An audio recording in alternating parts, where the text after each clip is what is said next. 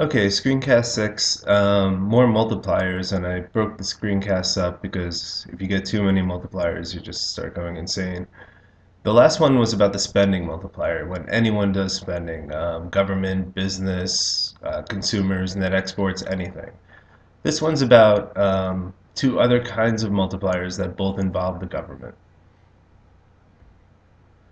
Let's start off with the tax multiplier. And this is, again, going to be a lot of calculations, so you should probably have a calculator out so you can follow through. It's not that complicated, but it does require numbers and calculations. So let's say the government cuts taxes by $1,000. Let's say MPC is 0.75.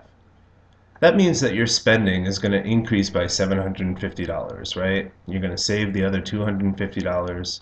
And that $750 goes through that multiplication process that we went through last time. You're going to spend it at someone's store, they're going to take the money and spend it somewhere else, etc., etc. The tax change is different than if someone just spends $1,000. Like if the government had just walked into a store and spent $1,000, that whole $1,000 would have been subjected to that multiplication process. But when the government cuts your taxes, because you have some NPS, here 0.25, you don't spend all of your tax cut, right? You take a piece of it, here 250, you put it away under your mattress, and you only spend 750 of it. So a tax change is a little bit less powerful than just a straight out spending change. And as a result of that, it gets a different kind of multiplier. So again, we're going to be looking at changes in GDP, but this time we're going to use a tax multiplier anytime we see a change in taxes.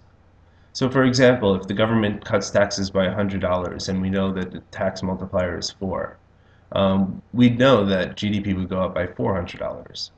So there was a formula for the spending multiplier, and there's also a formula for the tax multiplier, and it's this, negative MPC divided by MPS.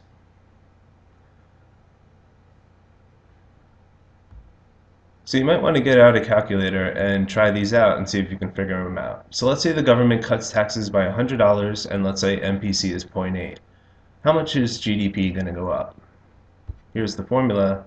See if you can figure it out.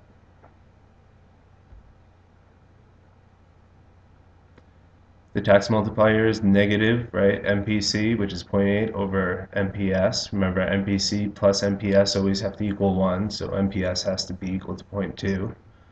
Times the change in taxes. Here the change in taxes is negative, right? Negative $100, $100 less in taxes. The tax multiplier is going to be negative 4. You're going to multiply that by negative $100. GDP is going to go up by $400. Two negatives make a positive. Try this one. Government raises taxes by 500. Let's say MPC is 0.6. What happens to GDP?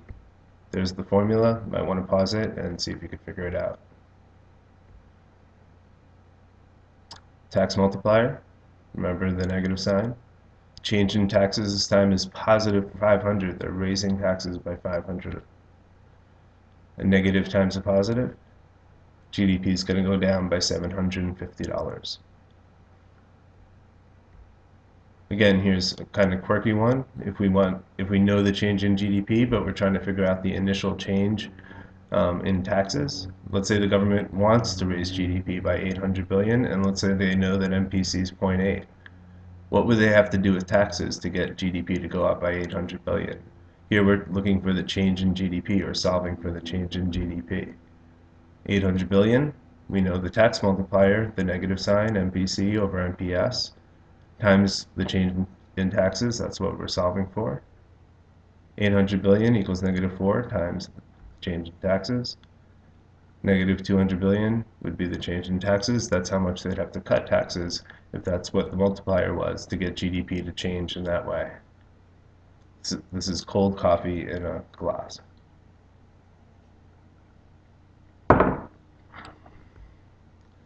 Alright, so the other kind of multiplier is called the balanced budget multiplier, and it's just this kind of offshoot of how spending and taxes work. And it falls under the very rare circumstance, and just for the interest of textbooks and AP exams mostly, of what happens when the government increases its spending and then increases its taxes in the same exact amount.